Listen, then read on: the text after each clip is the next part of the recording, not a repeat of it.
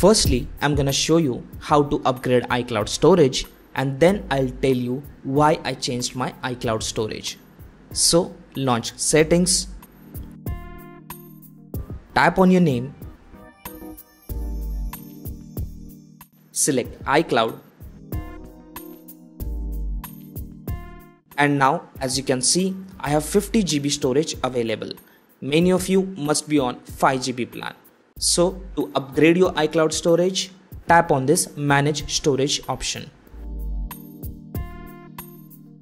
Now hit Change Storage Plan. Now here you have different options. You can choose the storage based on your requirement. See, I have 256 GB iPhone, so 50 GB iCloud storage was not enough for me. If you have 128 GB iPhone or 64 GB iPhone, 50 GB iCloud storage could be enough for you, because iCloud backs up only your data, not the apps or the downloaded stuff. So you can check that easily in your iPhone's storage settings. But for now, I'm gonna select this 200 GB plan.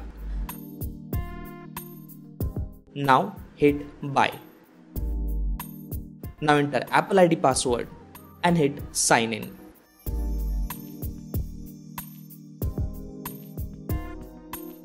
And there you go. Now I have 200 GB iCloud storage. So let's hit OK.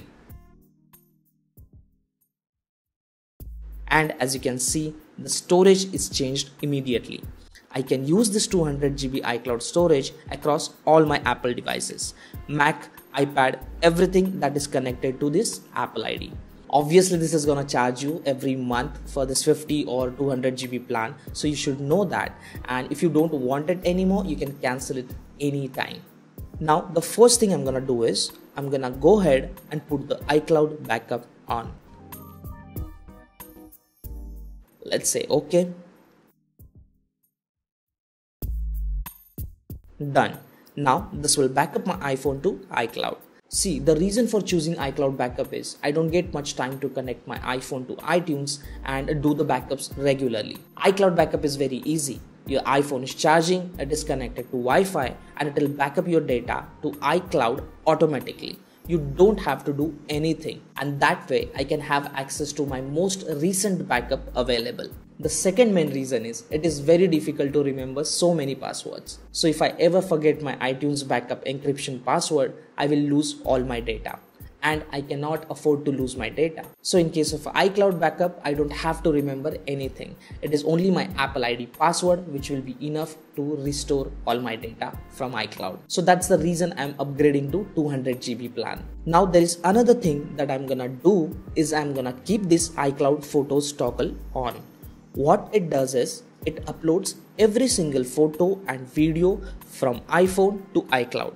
So now I can access my photos and videos from Mac, iPad, or any browser from any computer in the world. So it makes sure that my photos and videos are safe and I can access them anytime I want. And believe me guys, this is very important. I can't tell you how many complaints I get from subscribers every day saying they are losing their photos and videos just because they don't remember their iTunes backup encryption password. So better ways to go for iCloud way and be happy forever. Now after buying iCloud storage, you should also make sure that you back up data from only the required apps. So you should switch off the toggle for the apps that you don't want to save data in iCloud Drive. This will ensure that you will never run out of your iCloud storage. Do this activity once and you will see that you have saved a lot of iCloud storage. Now another advantage of 200 GB plan is you can share it with 5 of your family members. So once you buy it, 5 people can use it.